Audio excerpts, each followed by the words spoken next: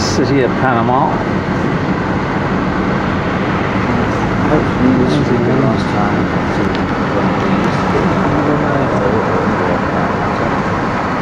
We've just arrived here in Panama. Here's Jackie after 7 hours on an aeroplane, looking her usual looking excellent self. Yeah, hardly. But anyway, the point is that we're going to do a little film right now showing where she is at this moment, so that at the end of the week, hopefully, we can see if there's been any improvement that fast, and then we'll watch her over the next few weeks and see what happens. This stem cell treatment has had terrific results, so we are very hopeful, aren't we? A bit nervous actually. Bit nervous. Well, I am a bit trepidatious because I don't want to kind of like believe that my life is going to change that radically if it doesn't. You know what I'm saying? Just got to be positive, right? Well, it's not being negative, I just don't want to let myself down badly, you know what I mean? That's understandable. There's lots of things it can help me with, obviously my bladder, which was a nightmare on the plane today, absolute nightmare. Can help me with my... Just promote your handshaking a minute, because we've never got that on tape. What do you mean? Just try and hold the spoon, pick the spoon. I don't want to throw any cups around. Okay, so this is me. This is just trying to pick up the spoon. See, there's no motor control. I can lift weights, that's because the weight, what? Is steadies you. Steadies me. Okay, so this is the spoon. I can't stir it. Can't stir. Can't write my name. I've got no real control. Now, what about in your left hand? Better, but it's actually, I've noticed it's starting to get bad, my left hand. Starting to get where this one was about 3 or 4 years ago. So placing it into the saucer. I can do that. Now put it on the side of the saucer. Oh, that's not too bad. I mean, no, it's better, this one, I've got more control. It's not as good as it was. Right, understand. Anyways, this is where we are. So. Can you stand up? And I can walk with and without shaking. That's it. Just walk that way a little bit. That's pretty good. Not so close. Can't film that close. I'm walking backwards. And walking backwards is better than walking forwards. Oh, well, it's... Interestingly enough. Okay. It is Palm Springs, but actually it's not so. Humid though. It's very humid. Okay, I suppose energy level. I'd say energy level at this point is about -2. Pretty low. Okay. That's what I used to say.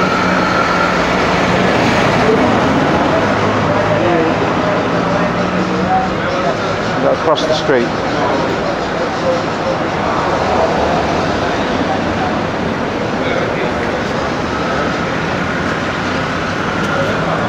Watch where you're going.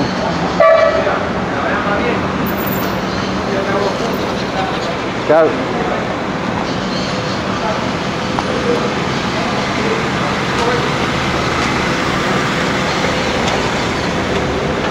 Find a step there.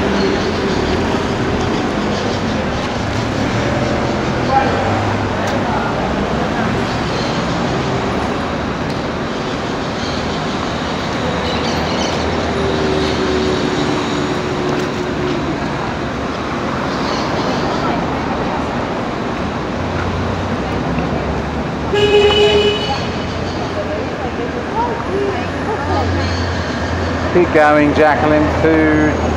¿Ah? Sí, ¿por qué? Si no quieres no sube sola, pues. ¿Ah?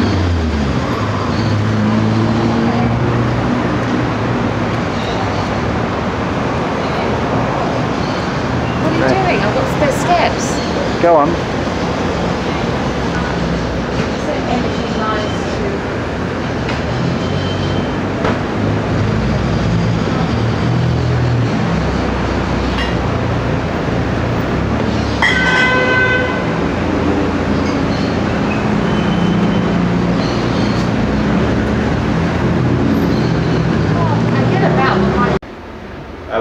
point helps to keep the disease at bay.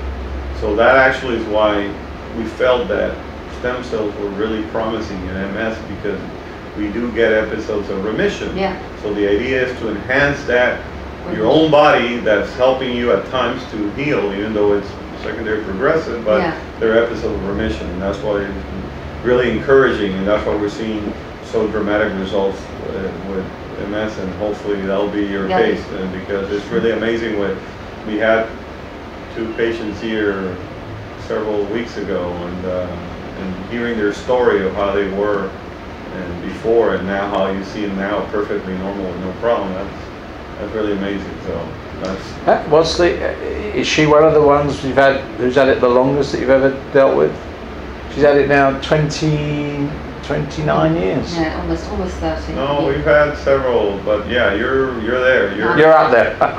We have we're going to treat a doctor actually next month who's 70 years old, and he developed it later in life. So there's such a different gamma of patients. There's no sort of parameters, you know. This disease is typically it hits more women, young girls, younger, etc. But you know, you having it for that long a time, you know, again at the same time, doesn't necessarily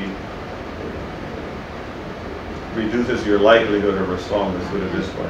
It's irrelevant.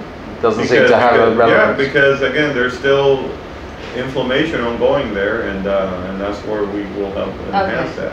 Obviously, because there's more information out there now, people who are getting MS quicker are being able to investigate and look into options than before they were not there.